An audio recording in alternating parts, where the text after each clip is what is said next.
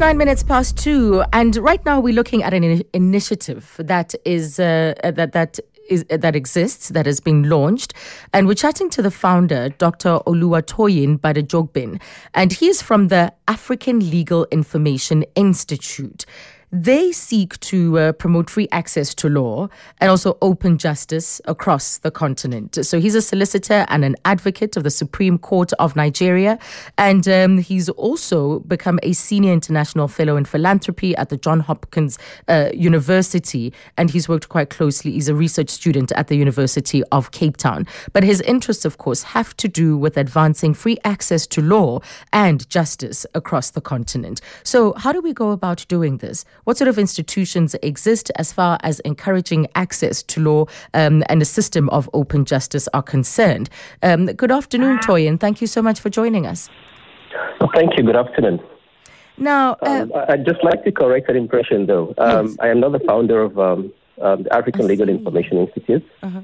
I just work as a Policy and Advocacy Lead. I see, as part of the African Legal Information Institute. Thank you for that. That's right. Thank you. So let's look at open justice. But let's start there. We'll get to access to law in a short while. But the fact that open justice is all about openness, it's about transparency. In the past, what has characterized the justice system in Africa, across different African countries historically? Well, I think it's very, very important. If we want the kind of open societies that we advocate for in Africa, the kind of open societies that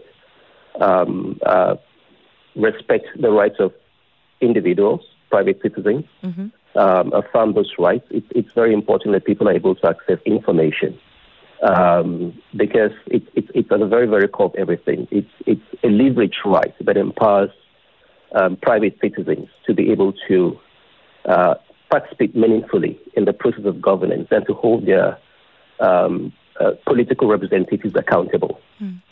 And what we've had in times past actually has been a severe limitation on the right to access information. And as I said, accessing information is extremely important to promoting open, transparent societies. So what that has done to private citizens is actually to disenfranchise them, to rob them of the essential implements, the essential tools that they need to be able to interact with their political representatives, participate meaningfully in public decisions that affect their daily lives, that impact their rights in a very, very meaningful way. So I would say in response to that question that in the past, that it's still a problem that we experience today, that the degree to which people are able to access information, participate meaningfully in public governance, hold their representatives accountable, has been severely limited. And perhaps I think you can see that in what has been going on in the freedom of access to information movement across our region. So the two go hand in hand. And what about the role of a free press? Because we do rely on journalists, we rely on publications and newspapers to give accounts of what is going on. So is there a relationship there as well? Well, certainly there is a relationship because the press brings information across to people that they do in fact need to be able to participate, assert their rights, enforce them, and hold public officials accountable. So the press plays a very, very important role. I think without the press, to a significant degree, we won't have the degree of openness that we hope to see in how government agencies conduct government business. So the press is very, very important. But that's one side of the debate. That's one side of the coin.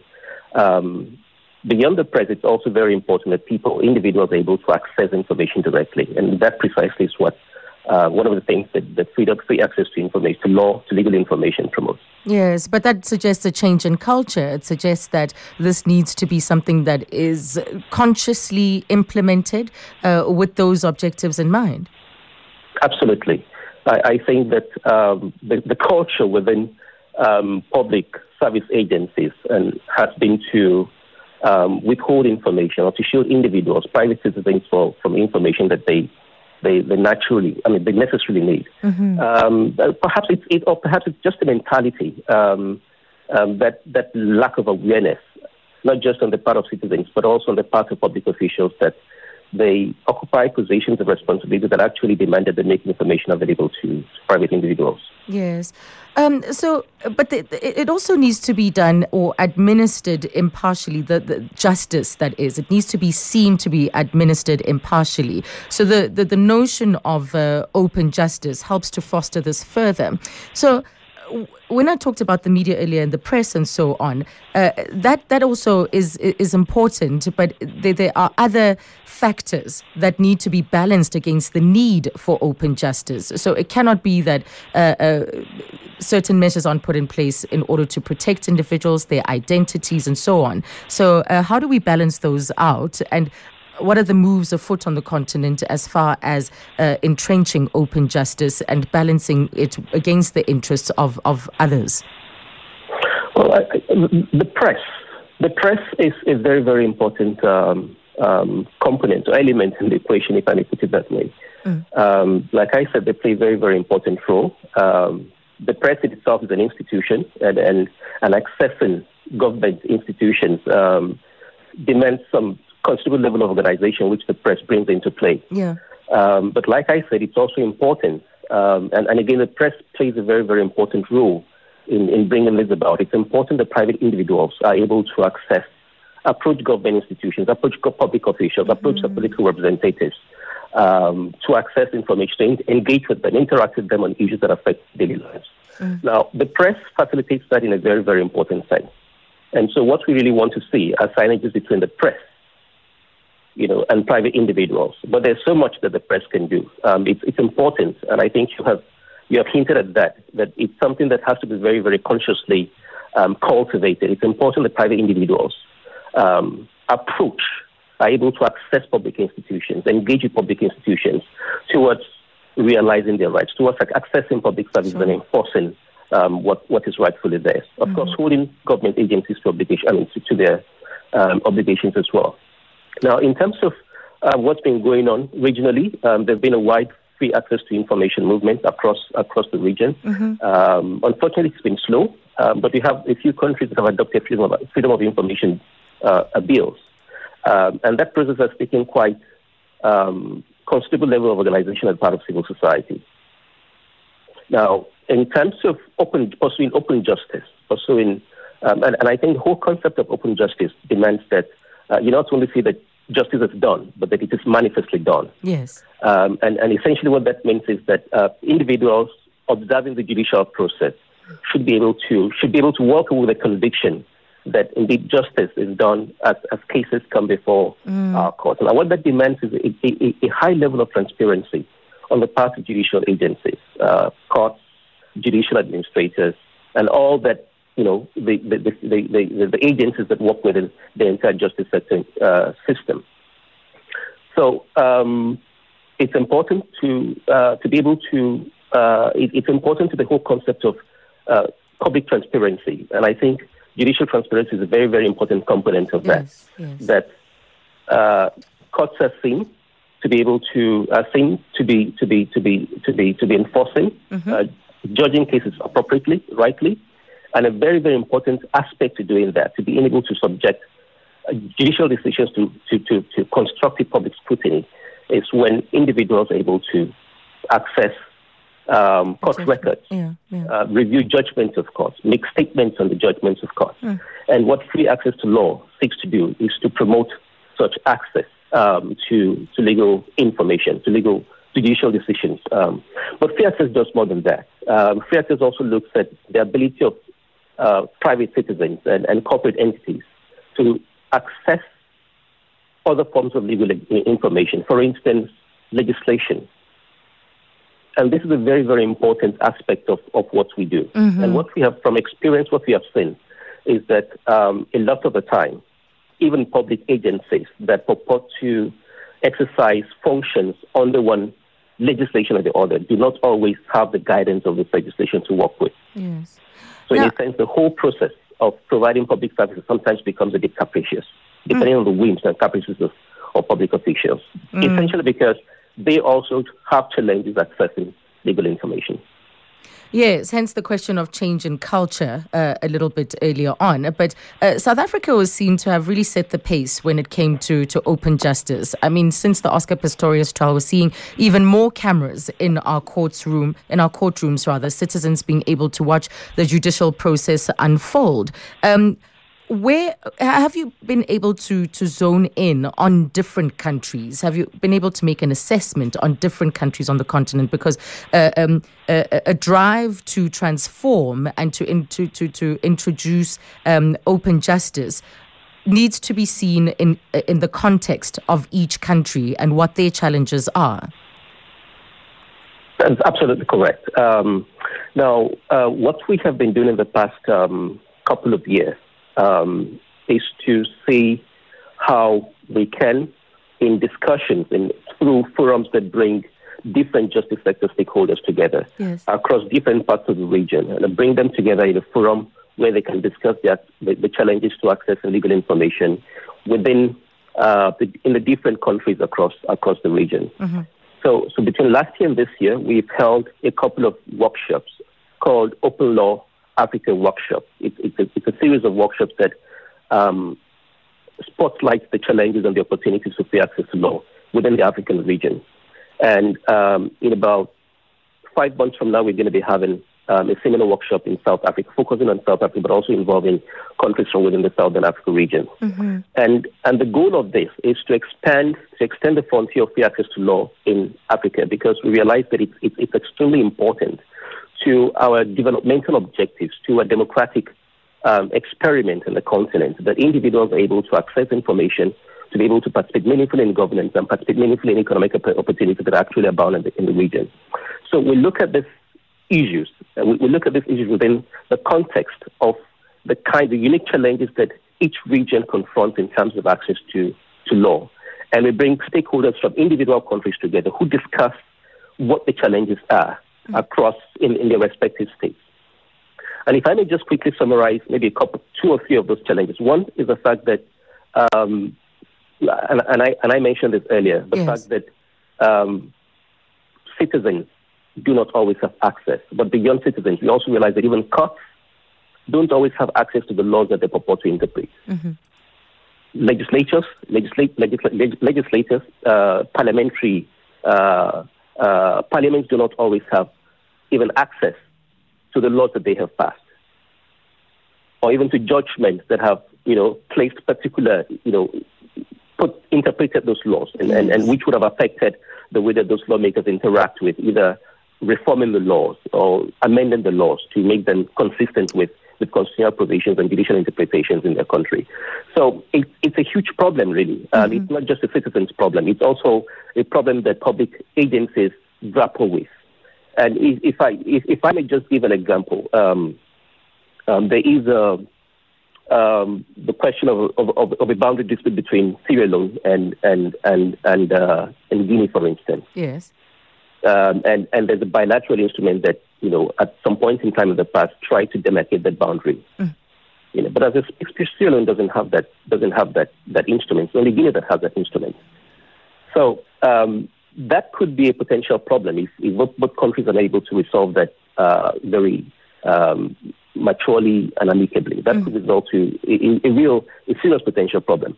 And one of the outcomes, one of the revelations, one of the things, the insights we came to share, we got to share at one of these workshops, is that actually not being able to access information as and when proper could in fact raise serious national security problems, as in the case of the boundary dispute, for instance. Yeah. So it's a huge problem. Now, secondly, we realize also that governments are not paying the kind of attention that they need to pay to enabling access to information, facilitating access to information. Mm-hmm. Now, first and foremost, we must acknowledge that it's a primary responsibility of government to make legal information available to the citizens that they govern. Mm-hmm. It goes without saying, what is the rule of law? I mean, how strong can compliance with the rule of law be? How effective can compliance with the rule of law be if citizens don't have access to those laws? If those laws are not effectively publicized, widely publicized for citizens to know what their rights and obligations are? Mm. So these are some of the challenges that we grapple with across the region. Yes. Like you said, South Africa has has shown, in many ways, has given the lead in terms of making legal information accessible. But there are still challenges there as well. Challenges in terms of how accessing legislation, for instance. Yes, I suspect that this is also the start of a much longer process, because there are other reforms that will come about as a result of free access and open justice. Because in administering justice, this forms part of the police have to be responsive in a particular way, that investigations or forensics has to be responsive in a particular way. So these are some of the other consequences or other conversations that might come into the fray, because getting justice is dependent on so many other factors. Absolutely. And we do realize that there are many voices that need to come into this process. And that's exactly what we're doing as we engage with different, not just within the legal community. We realize that we need to expand our engagement with the legal community. We also realize that we need to go beyond the legal community and begin to. You need access to legal information. Everybody needs access to legal information. So it's more about how, not just how. It's beyond how lawyers ingest the law or lawyers engage with the law or utilize the law. It's the whole concept is to promote and encourage citizens, ordinary Africans, ordinary South Africans, to reach out, know what the law says about their rights and obligations, know how the law confines the powers, defines the powers, the limits of public power, and to begin to engage meaningfully, intelligently with the law. So we actually want to put the law in the hands of the common man, who may not always be able to afford the service of a lawyer, but knowing the law actually empowers him to engage meaningfully with the public official, for instance. Yes, because I think this not only puts the spotlight on the judicial systems in different African countries, but also on other supporting institutions and how well resourced and how well supported they are by those governments. Has this been one of the areas of concern? The institutions on the ground that support the judicial process? Yes. In terms of free access to law, we realize that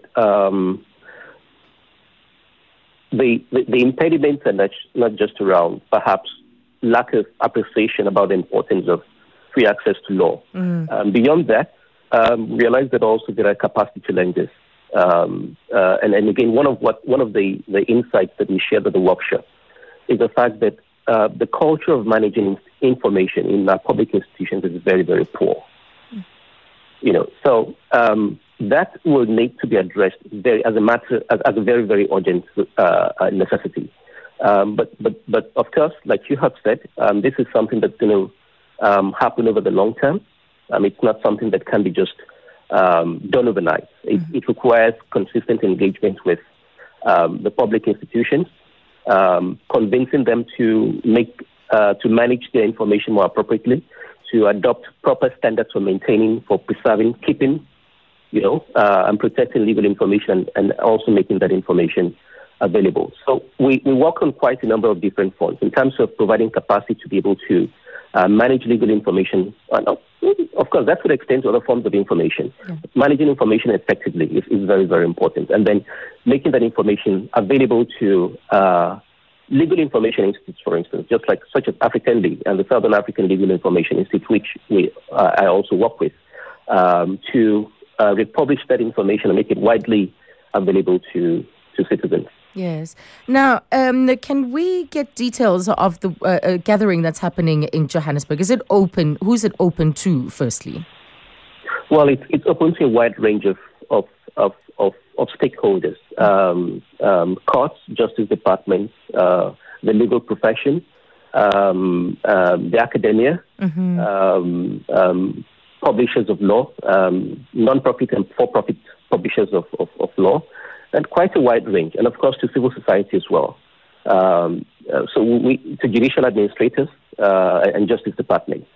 So it's going to be as broad as possible. I think the key issue here is who has anything to do with the law in a very meaningful sense. Who could stimulate? Who could enhance the process of making the law accessible to ordinary citizens. Right. And what are the website details, Toyin? Could you say that again? Just contact details, website, where do we turn to? Well, AfricanLII is situated within the Democratic Governance and Rights Unit at the University of Cape Town. The Democratic Governance and Rights Unit is an applied research center within the law faculty. Mm-hmm. Our website is www.dgru at UCT. Yes. .ac.za, and the AfricanLII website is www.africanlii, as in AfricanLii.org. .org. All right. So you can find information about DGRU and AfricanLII on that website. Of course, I mentioned the Southern African Legal Information Institute as well. It's www.safli.org. All right. So we can be contacted through any one of this medium. Okay, wonderful. Yeah. Thank you very much, Toyin.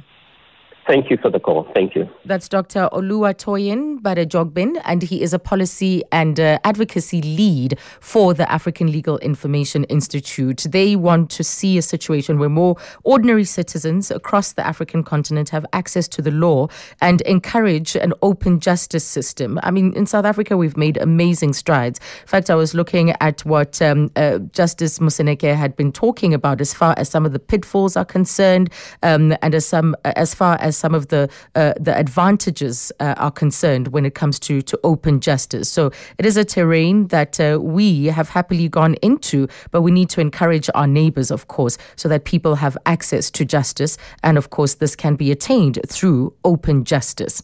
Let's bring you headlines.